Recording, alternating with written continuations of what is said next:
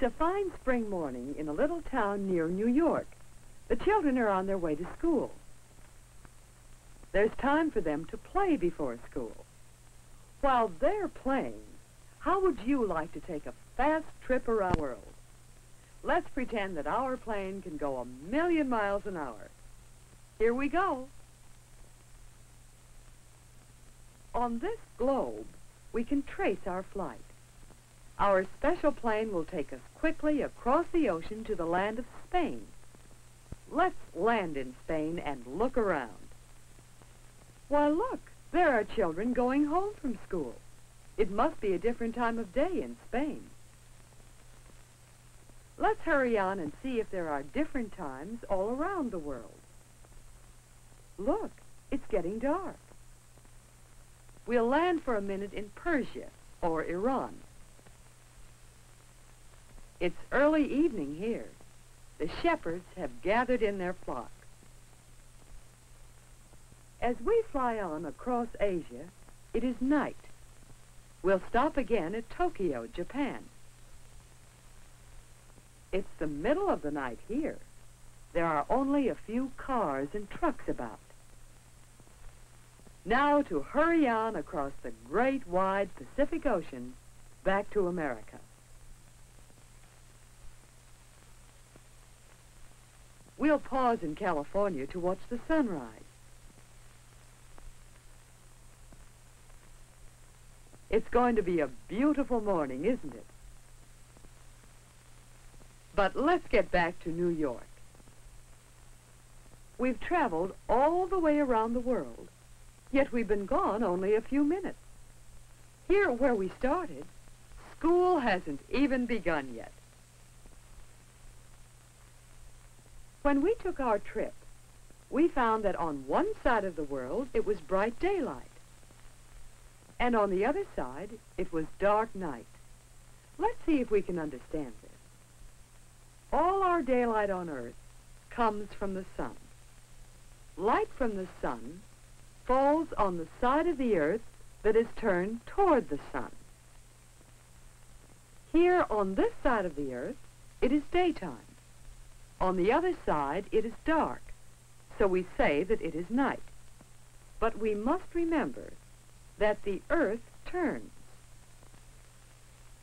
When we look at the Earth from a position above the North Pole, we can see that people everywhere on the Earth spend part of the time in daylight, and as their part of the Earth turns away from the sun, they spend part of the time in the darkness of night. This is why we can stay in any one place on Earth and see both day and night, as the Earth turns us first toward the sun, then away from it. Day and night.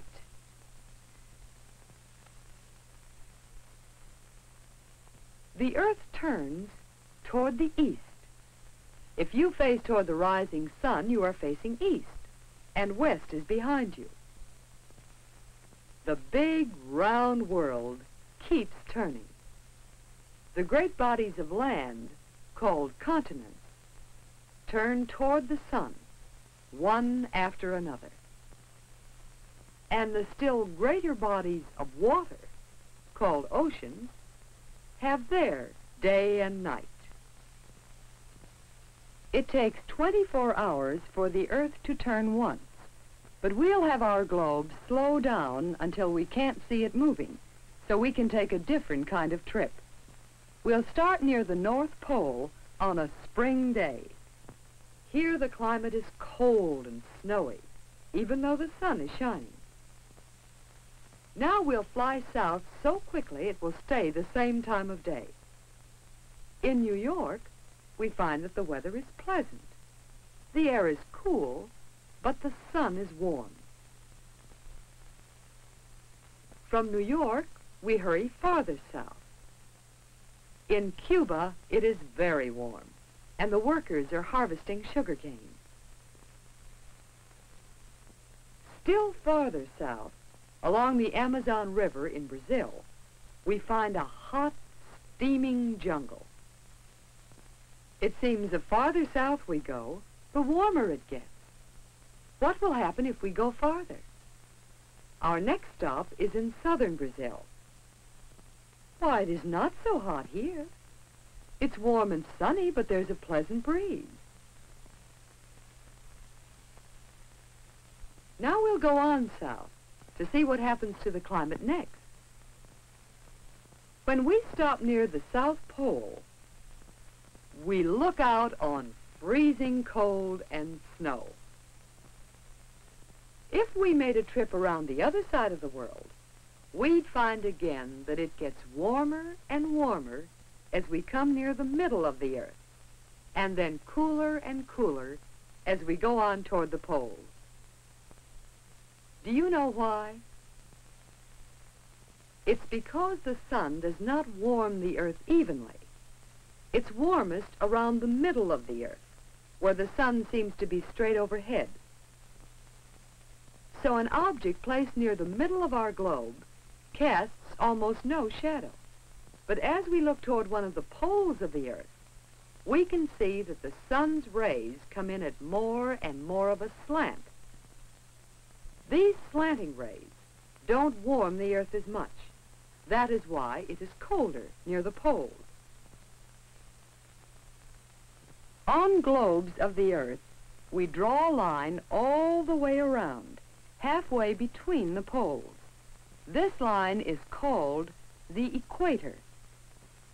Along the equator are lands with very hot climates. In South America, in Africa, in the East Indies. Let's draw two more lines on our globe. These lines are the same distance north and south of the equator. They are called the North Tropic and the South Tropic. Near these lines we find tropical, warm climates. Where there is enough rainfall, as in Cuba, we find great plantations where tropical crops are grown. Where there is little rain, as in North Africa, few plants can grow, and we find hot, barren deserts. There are two more important lines to notice. These lines are near the poles. They are called the Arctic Circle and the Antarctic Circle. Near these lines, we find cold climates where there is snow all year round. Most of us live in what are called the middle latitude regions of the Earth. In these regions, we have 4 seasons. We have pleasant, mild springs that melt the snow and allow plants to grow. We have warm summers, long enough for many crops to grow. Summer changes to autumn with its cooler weather. And then winter begins with its brisk cold. Do you know why we have these seasons in the middle latitude? Could you use a globe to find out? You'll often find other lines around the globe from east to west that help us find regions of various climates. You'll also find lines from north to south that help us tell the time of day or night as we go around the world. Would you like to take a trip around the world? Why not take a make-believe trip now? See how much you can learn from the globe about the real world we live on.